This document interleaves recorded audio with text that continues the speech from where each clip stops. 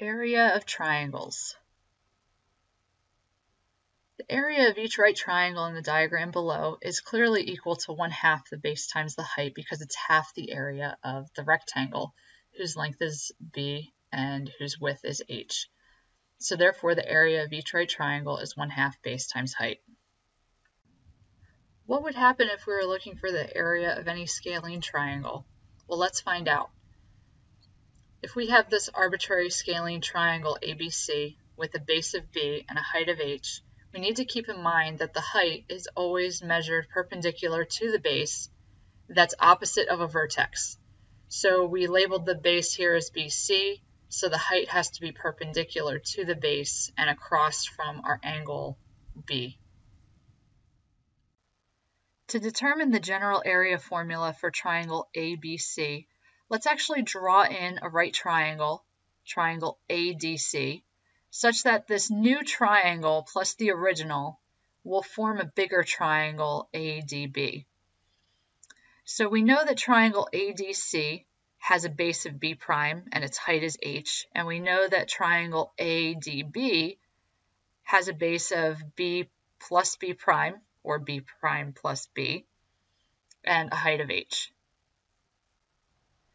Using the area formula for right triangles, which is 1/2 base times height, we can determine that the area for triangle ADC, the smaller one, is 1/2 B prime times h, and the area of the biggest triangle, triangle ADB, is 1/2 B prime plus B times h.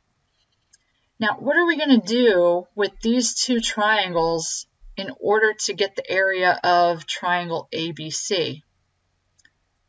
We're actually going to have to subtract them. So if you take the area of the big triangle and subtract the area of the smaller triangle, you're going to get the area of the other smaller triangle.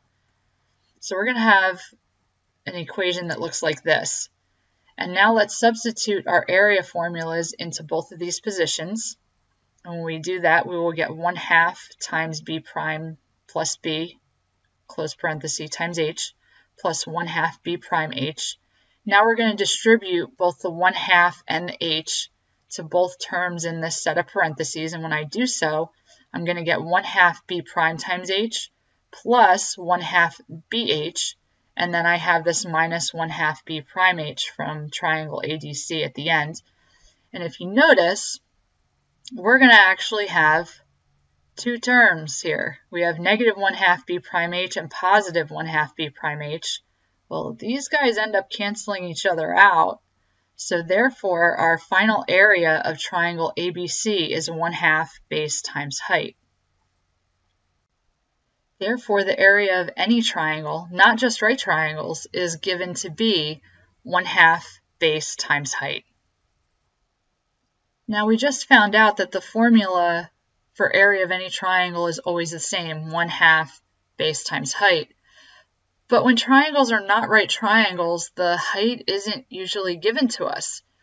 So instead, you may have to determine the height based on the sides that are given to us. So in this case, how would you find the height of this triangle and then find the area?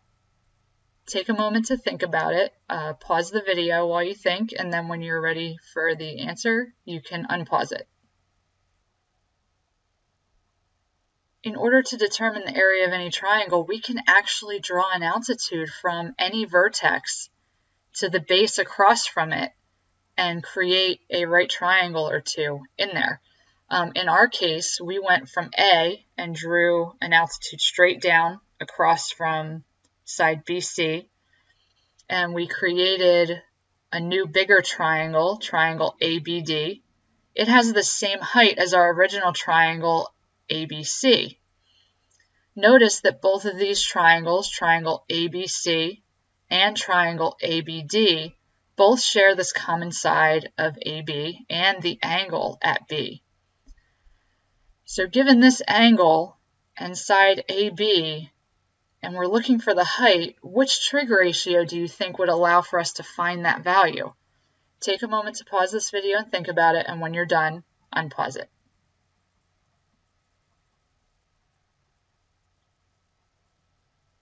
we'll notice that H is the side directly opposite or across from angle B. So therefore H is our opposite side, and 8 is our hypotenuse of the right triangle, triangle ABD. Therefore, I'm going to end up using the sine ratio. So sine of B is going to be equal to the opposite side over the hypotenuse.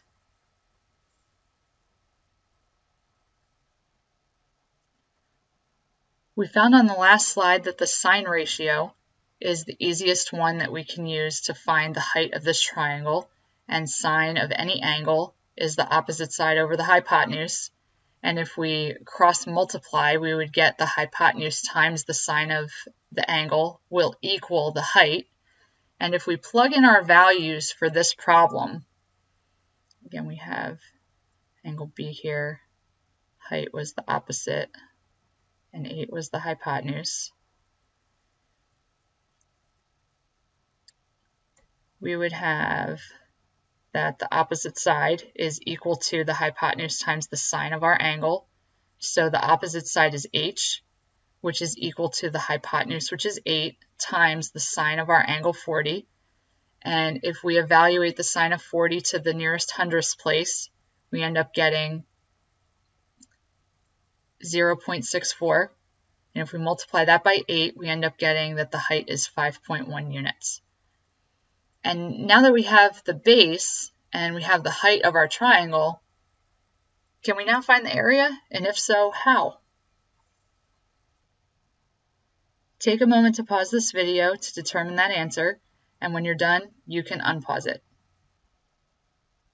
What we can actually do with that height value, which we found to be 8 sine of 40, is substitute that into our area formula for H. And we also already know that the base is 4. So when I substitute all these values in, I get that the area is 1/2, base is 4, height is 8 sine of 40. And now when I multiply all these values together, again, sine of 40 was 0.64. And when I multiply them, I end up getting that the area is 10.24 square units. When we examine our solution, we can see that the area of any triangle is given to be half of the product of two sides multiplied by the sine of the angle that's in between them, or the included angle. So in this case, our sides were 4 and 8, and the angle in between, or included, had an angle measurement of 40. And our formula became 1/2 4 times 8 times the sine of 40. And then again, this is it evaluated as decimals, and it gave us our final answer of 10.24 square units. If we replace the numbers by labeling the angles with uppercase letters and the sides that are across from them by lowercase letters that match, we end up getting this formula for the area. We have the area of the triangle could be 1/2 A times C times the sine of B, which is the included angle. But there's also nothing special about those sides or that angle. So you could also rewrite this area formula as 1/2 A times B times the sine of the included angle C. Or it could also be 1/2 B, lowercase b, times lowercase c, times the sine of angle A. So the area of any triangle is equal to the product of any two sides of it and the sine of the included angle. Let's try another example. Find the area of triangle ABC. In this case, our altitude is going to be drawn inside of the triangle.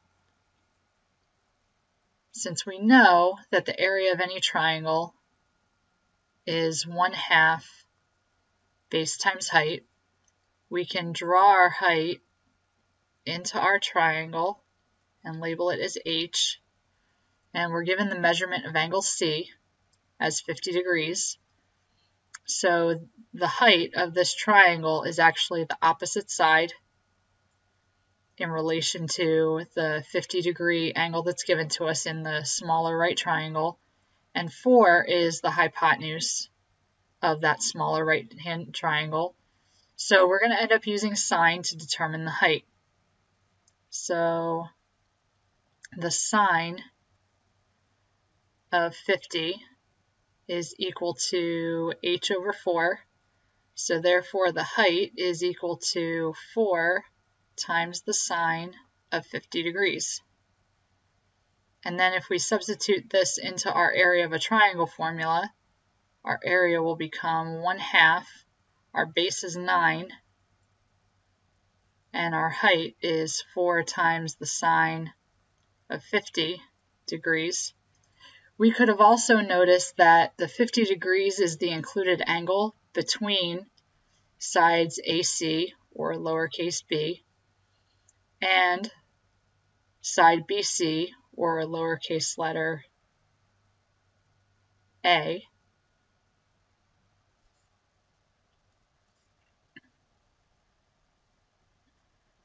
So then we could have also known that we would have had that the area of this triangle was 1/2 a times b times the sine of angle C. Either way, we still get the same area formula, and when we evaluate this in a calculator, we end up getting 1 divided by 2 times 9 times 4 times the sine of 50 degrees. And when we press equals, we end up getting 13.788, and we're going to round that up to 79 square units.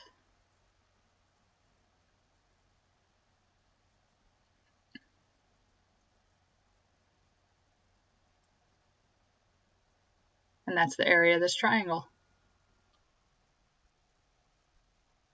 This slide also explains how we end up getting the height by drawing it in. It's the opposite side, and we're given the hypotenuse is 4. So the sine of 50 is equal to h over 4. Therefore, the height is 4 times the sine of 50. And when we substitute it into 1/2 base times height, we also get 1/2 9 times 4 times the sine of 50, which again does give us a value of 13.79 square units. What would happen if none of the angles of a triangle are given to us? Could we actually calculate the area when we're only provided with the lengths of the 3 sides? Take a moment to pause this video and think about it, and when you're done, you can unpause it and you'll find the answer. We actually can find the area of any triangle when only given the lengths of 3 sides, thanks to Heron of Alexandria in about 60 AD. He was a mathematician and engineer from Alexandria, Egypt, and he discovered the formula that the area of any triangle is equal to S times the quantity S minus A times the quantity S minus B times the quantity S minus C, where S is the semi-perimeter or half perimeter of the triangle. And S is calculated by finding the sum of all 3 of our sides and dividing it by 2. Now the question is, where did this area formula come from? Let's actually find out. We've already found out that the area of any triangle is 1/2 base times height, and that can be rewritten as the product of any 2 sides and the sine of the included angle. If we elect to use sides A and B and the included angle C, our formula would become 1/2 times A times B times the sine of angle C. If we apply the law of cosines in the Pythagorean identity, sine squared c plus cosine squared c equals 1, we can derive Heron's area formula. Let's begin by solving the Pythagorean identity, which is sine squared plus cosine squared equals 1, for sine squared of c. First, we have our initial identity. If we subtract cosine to both sides, we get sine squared of c is equal to 1 minus cosine squared, and then we can factor 1 minus cosine squared c into 1 plus cosine c times 1 minus cosine c. One version of the law of cosine states that c squared is equal to a squared plus b squared minus 2ab times the cosine of angle c. Let's actually solve this equation for cosine of c and then use that with the last equation that we found. So we start off with c squared is equal to a squared plus b squared minus 2ab cosine of c. I can subtract a squared and b squared to both sides of the equation, and I get that c squared minus a squared minus b squared is equal to negative 2ab cosine of c. And then if I divide both sides by negative 2ab, this is what shows, and then I can distribute the negative to all the terms in the top to rewrite it as negative c squared plus a squared plus b squared, and then I can rearrange these to show that the cosine of c is equal to a squared plus b squared minus c squared, all divided by 2ab. Now that we've solved for cosine of c, we can substitute this expression into our sine squared equation for that value of cosine of c, and then solve it for sine. So we have so far that sine squared of c is equal to 1 plus cosine of c times 1 minus cosine of c. If I take this expression and substitute it in for cosine of c in both places, I end up getting that sine squared of c is equal to 1 plus the quantity a squared plus b squared minus c squared over 2ab, and then I have 1 minus, again, the quantity a squared plus b squared minus c squared over 2ab. And then in order to get a common denominator, I have to replace this 1 by 2ab over 2ab, which then allows me to rewrite it as 2ab plus a squared plus b squared minus c squared all over 2ab in the first set of parentheses. I can do the same thing here for this one and rewrite it as 2ab over 2ab, and then I can combine these fractions together as well. Notice again, because I have a subtraction sign here, I have to put the subtraction outside of the whole parentheses and then distribute that value through. Since we did addition in the first set of parentheses, this expression doesn't change at all in the numerator. But then because we have this negative 1 in the second set, I have to distribute that value through. So I end up getting 2ab minus a squared minus b squared plus c squared all over 2ab.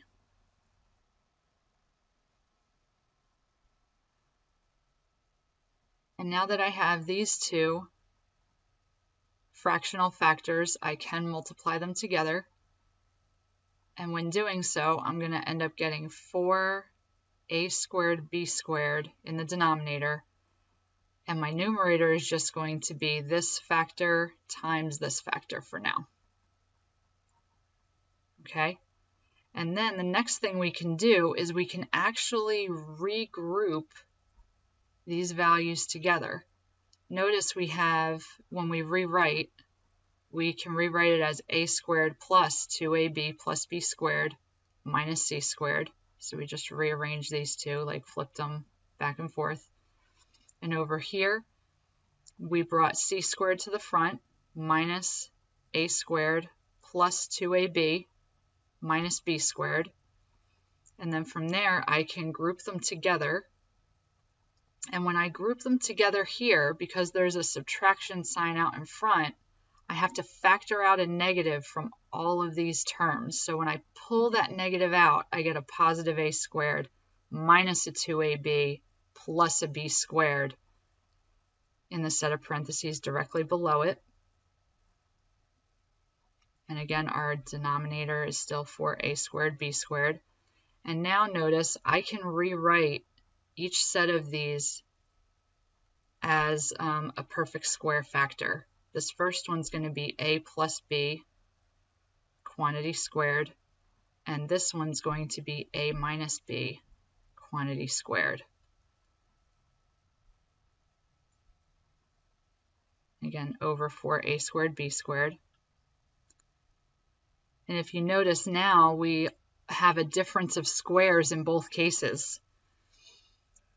So I have this factor squared minus this factor squared, so I can rewrite that as the first factor, a plus b plus c, and then I can write it as the factor a plus b minus c. So that's how I'm getting both of these terms here and here, is factoring this. And then if we factor the next set, this is going to be c plus the quantity a minus b and c minus the quantity a minus b for this one. And this is just doing difference of squares to expand it out.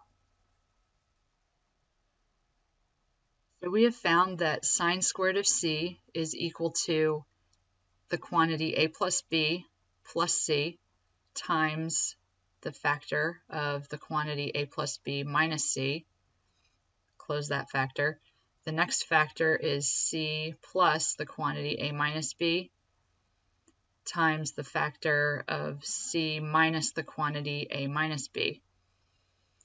So now what we need to do is we need to take away the parentheses and whenever possible distribute the positive or negative through. In this one, because there's no negative factor in front, I can just drop it. Similar with this one, so it's just going to be a plus b plus c and then a plus b minus c. Then we're going to have c plus a minus b, but then here I have a negative 1, so I have to distribute that through, and I'm going to end up getting c minus a plus b for the last factor. And then if I rearrange my factors to always have the addition signs first, or the addition operation first, it'll end up turning into this expression. We have a plus b plus c, and then a plus b minus c, c plus a minus b, and then in this one we just reorganized it and wrote b plus c minus a. And then if I take the square root of both sides,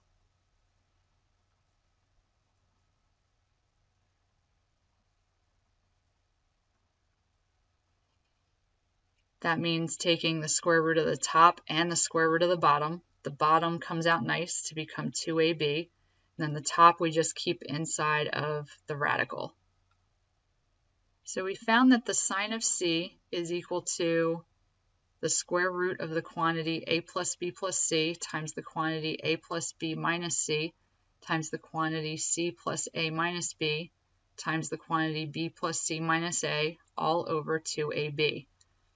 Well, we know that the area of any triangle is 1/2 AB times the sine of C.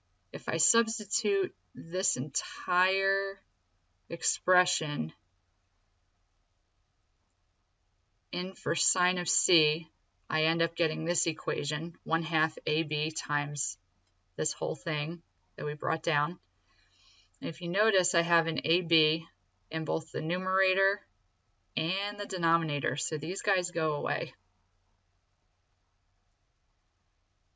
And then I can pull this 2 out as an extra 1/2, and 1/2 times 1/2 is 1/4.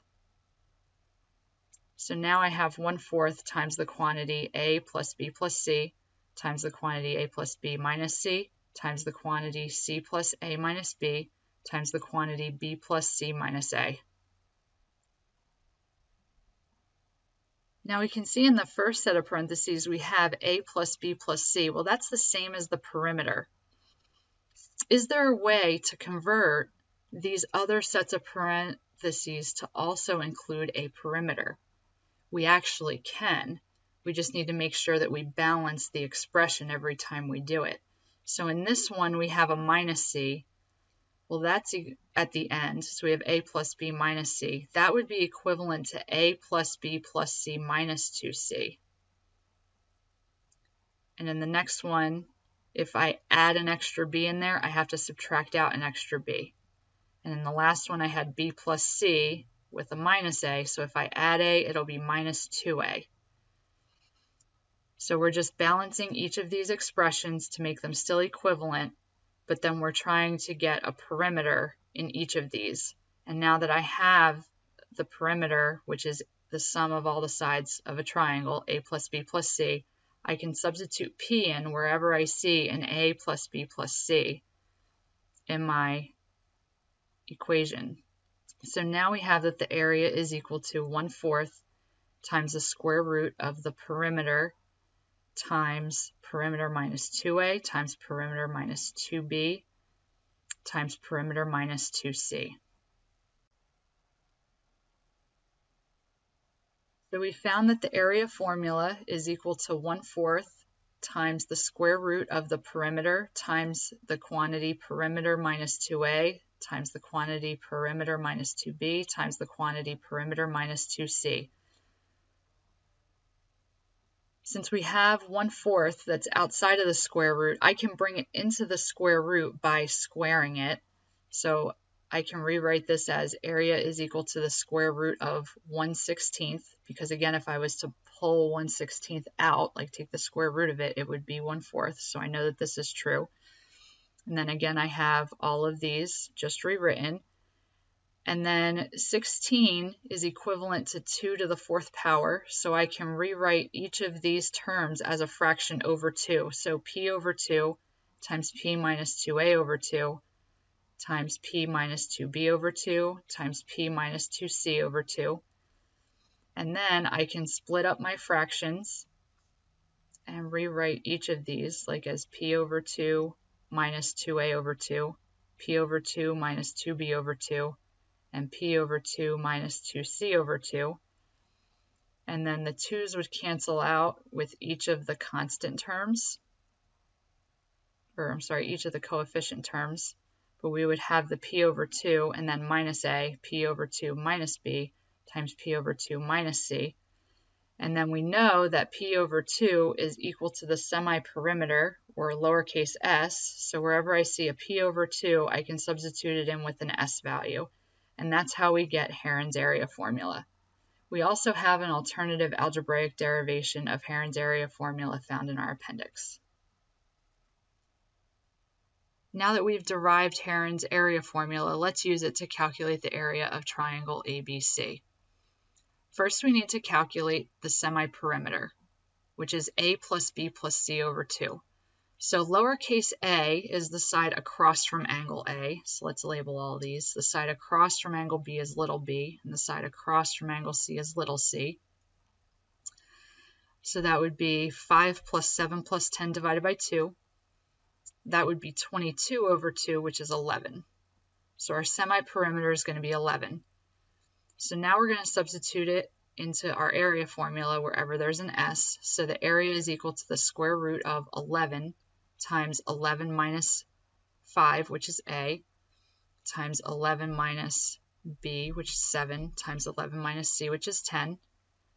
And when we simplify all of those, we get 11 times 6 times 4 times 1. So that's going to be 2 times the square root of 66, or about 16.25 square units. Let's calculate the area of triangle ABC with Heron's area. If you remember that Heron's area formula is the square root of s times s minus a times s minus b times s minus c.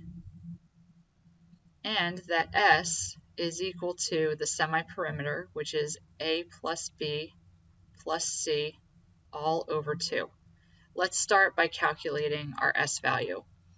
So our a value is 11, our b value is 6, and our c value is 9.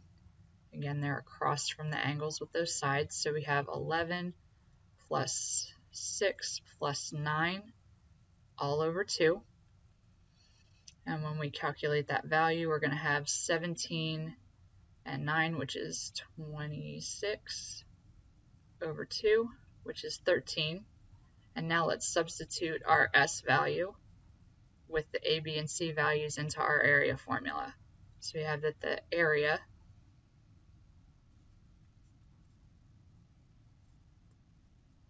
is equal to the square root of 13 times 13 minus 11 times 13 minus 6 times 13 minus 9.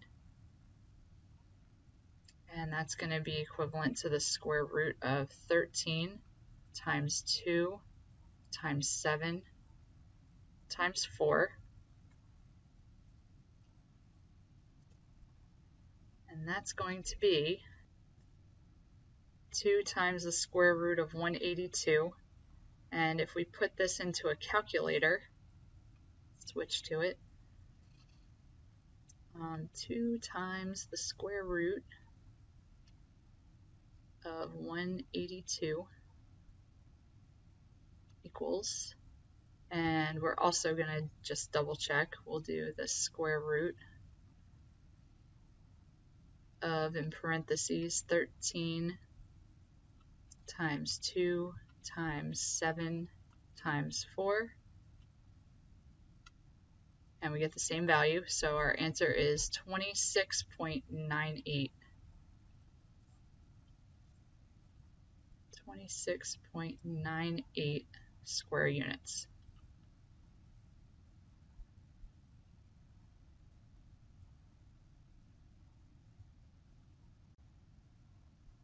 And this slide here confirms the work that we just did by calculating the semi-perimeter to be 13, and then the area to be the square root of 13 times 7 times 4 times 2, which is approximately equal to 26.98 square units.